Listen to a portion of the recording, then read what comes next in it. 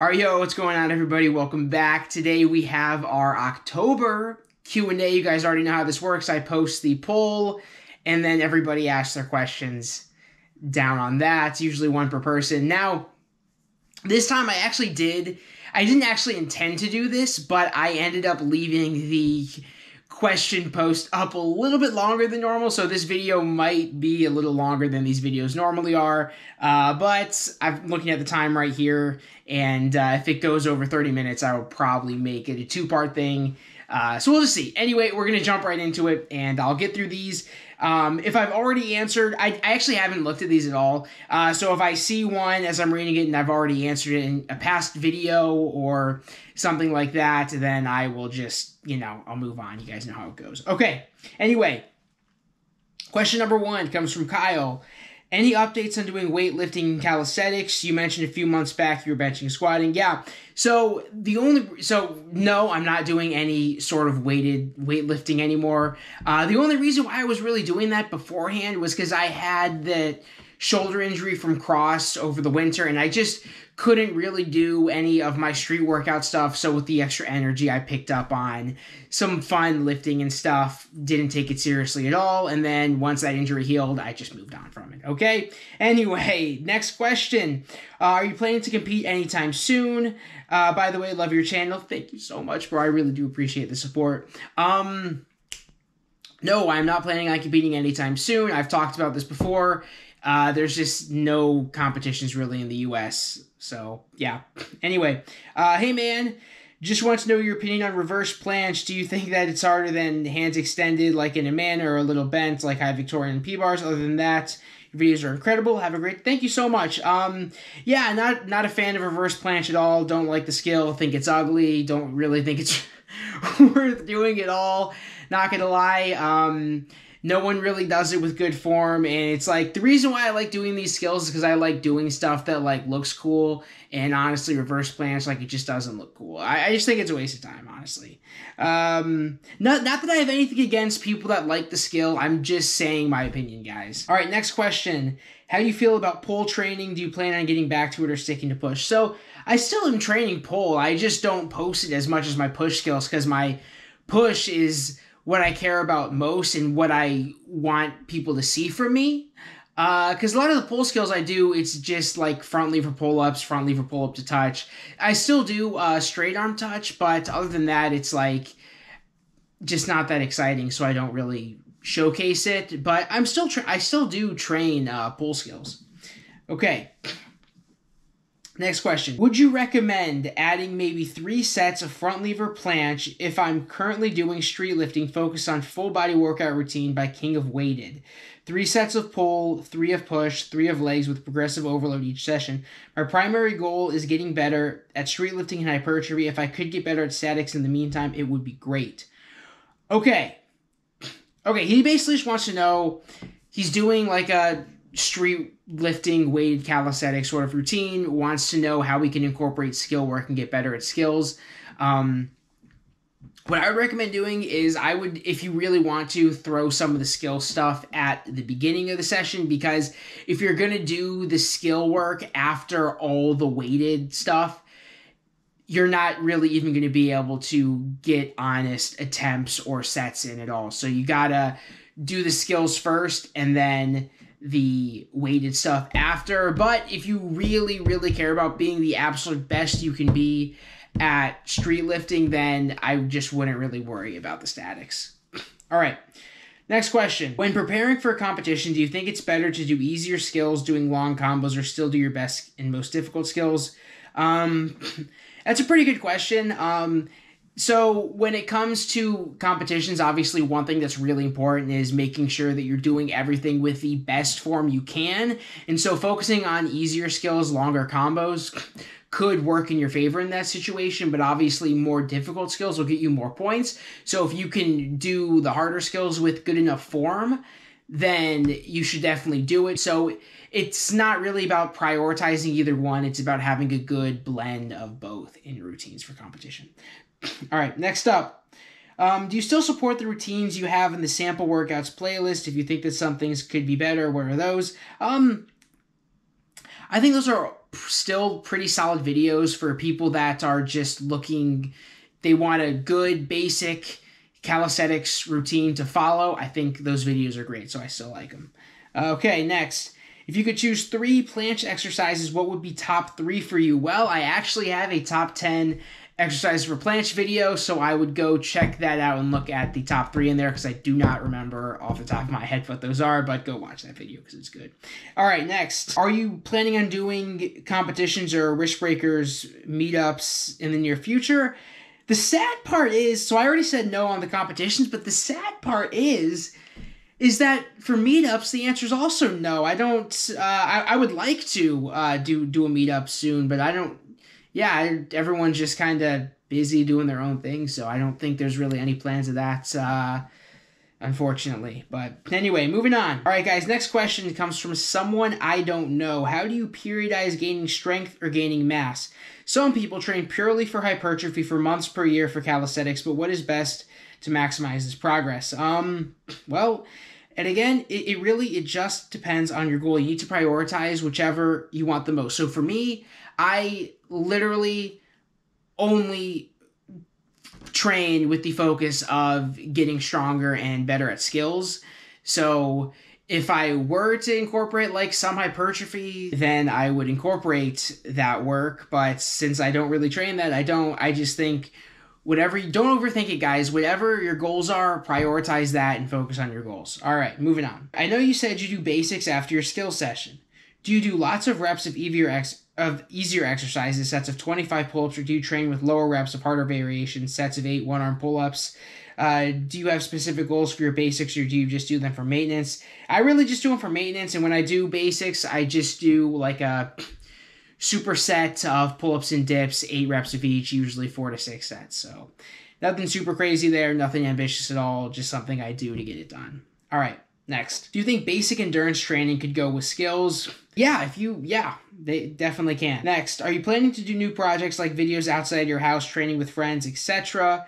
Not necessarily. It's starting to get really cold outside, and it's just not going to work for videos out there. The reason why I like filming here, it's just a lot easier and convenient, especially like I go out to the park to film and then there's like 4 or 5 people there, which there usually is, and it's like, well, I don't want to film with all those people in the background, probably talking, getting in the audio, and then I also don't want to wait for them to leave, so it's just easier, more convenient, and I can just stick with my own schedule if I'm doing stuff here. So I'm sorry if you guys don't like that, but it just is what it is. Moving on. If you could only choose 3 calisthenics equipment for the rest of your life, which would they be?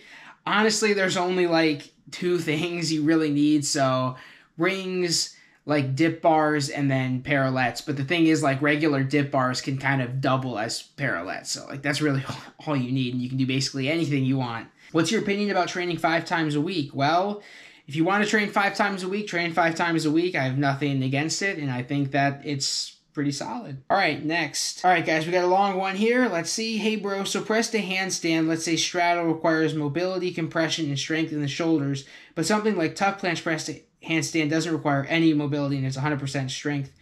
What would be the best exercise to strengthen shoulders to achieve it? I have tuck planche. Okay, he wants to know about working on tuck planche press. Well, the thing is, like, when you're doing tuck planche press, you don't even necessarily want to extend your legs all the way into a handstand. You just stay tucked the entire time. That way you can do more reps of it. But to get better at like tuck planche press, you're going to want to just, honestly, really the only thing I'd say is just get better at tuck planche holds and maybe tuck planche push-ups and just other easier planche variations like planche lean or planche lean push-ups also. All right, next. Any plans for future collabs with other calisthenics athletes? I actually do. I haven't actually discussed anything with anybody yet, but I do. You know what? I'll give you guys a little hint, and this will be incentive to subscribe. 5,000 subscribers, I will start working on one-arm planche, and there is a pretty popular athlete that I'm considering asking for some help with that. But once again, we got to get to 5,000 first, and then we'll work on that, and then I can maybe get the collab going for the Road to One-Arm Planche series. All right, next. How do I combine getting strong in my 1 rep max, weighted dip, chin-ups while training for skills, planche pull-ups? How would I split this up? So this is actually like exactly how I used to train, kind of.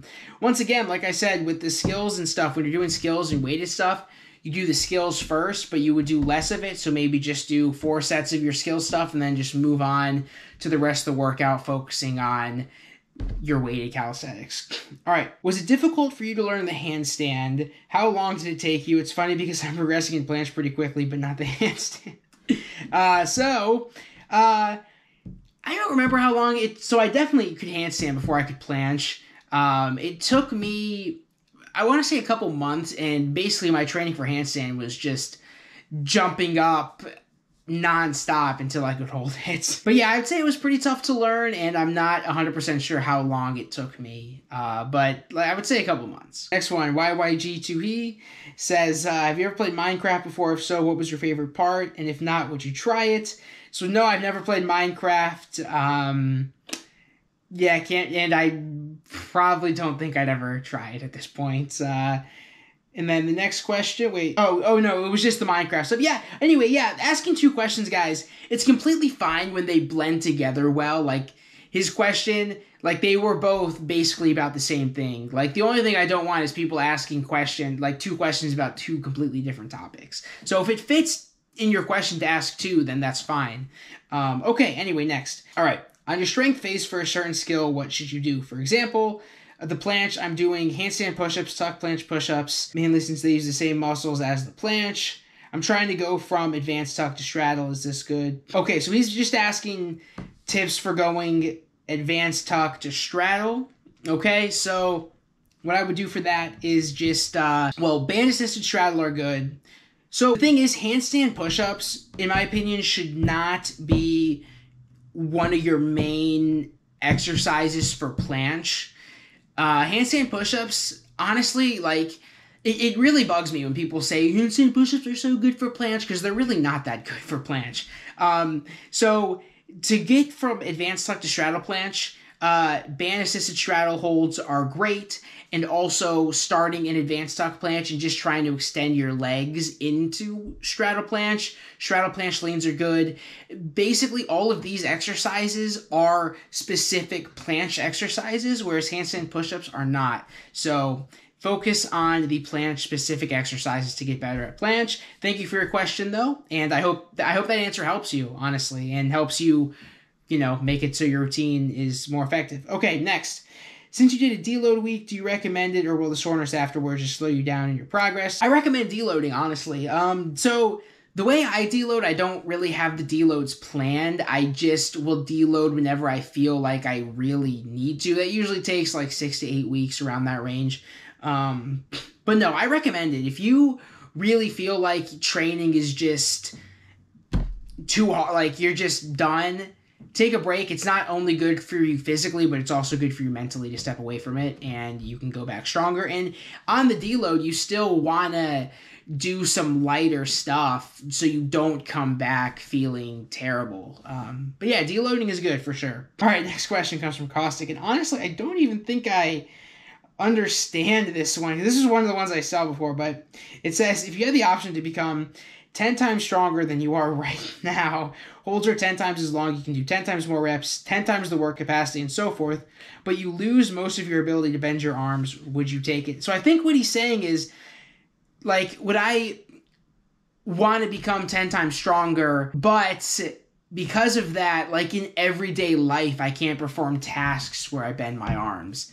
So I guess I'll interpret it like that, and yes, I would trade that. The only reason I say that is because I am basically already at that point where just, like, anything bothers me during the everyday tasks. Like, the most recent example is over the summer I went to visit some friends of mine, and we went mini golfing, and I lasted probably about, now this isn't a bent arm thing, but I'm just saying, like, I lasted probably about 2 holes, and after that, I just had to use my left hand to play mini golf, because after just playing 2 holes, my arm was just in so much pain after moving the freaking thing. And it's the funniest thing because, like, that bothers me so soon, but I can do Maltese, like, in Iron Cross, like, no problem. But honestly, a lot of everyday tasks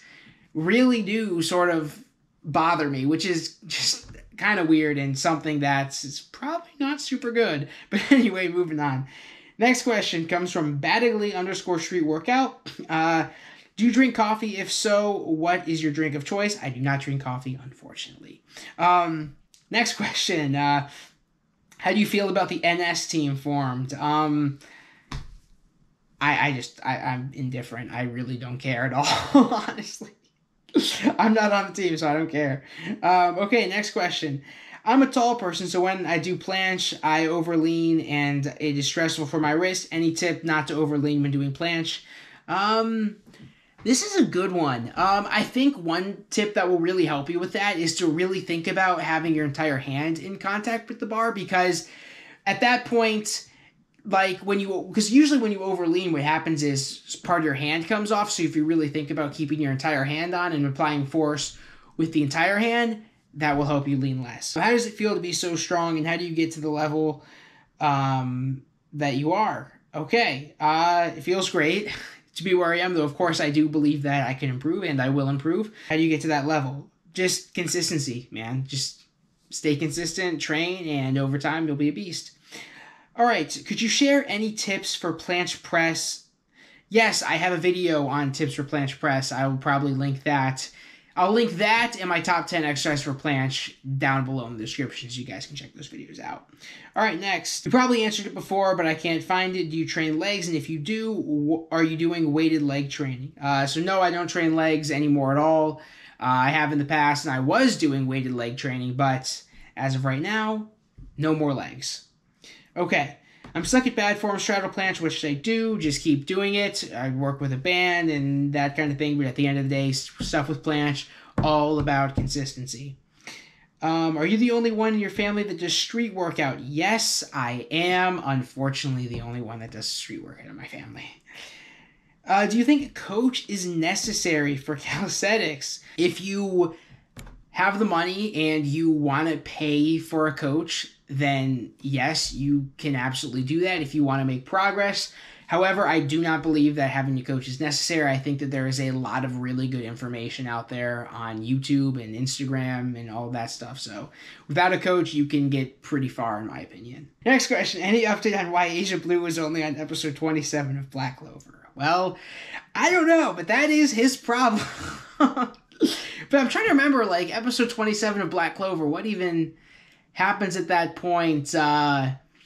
It's after the Diamond Kingdom stuff with Mars in the dungeon, because that's like the first arc. That's got to be probably the invasion around the time when the Eye of the Midnight Sun invades the city. So yeah, I don't know. That's Asia's problem, man. Pretty exciting stuff. Pretty exciting stuff going on at that point.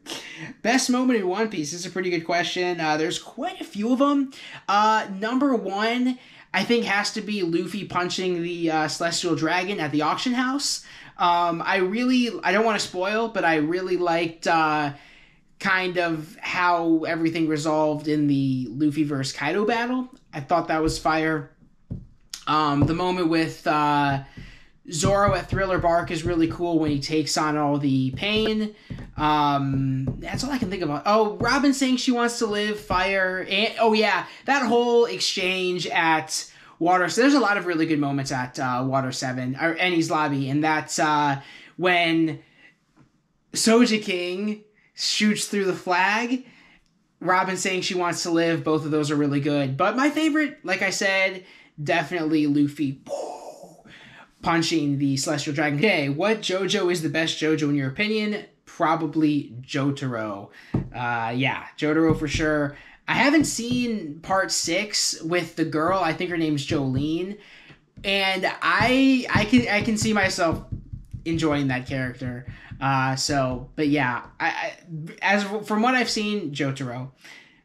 Do you like Dragon Ball? Yes, I like Dragon Ball.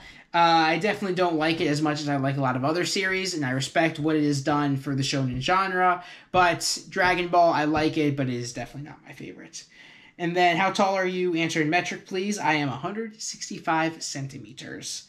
How can I make my 3-second front lever to 20 seconds? Again, with like all these skills, just stay consistent with it, and you'll be great. Anyway, I actually blew through those a lot quicker than I thought I did. So hopefully my answers were helpful to you guys. I'm going to go ahead and delete this post right now. Thank you guys so much for watching the video and asking questions. And I will see you guys in the next one.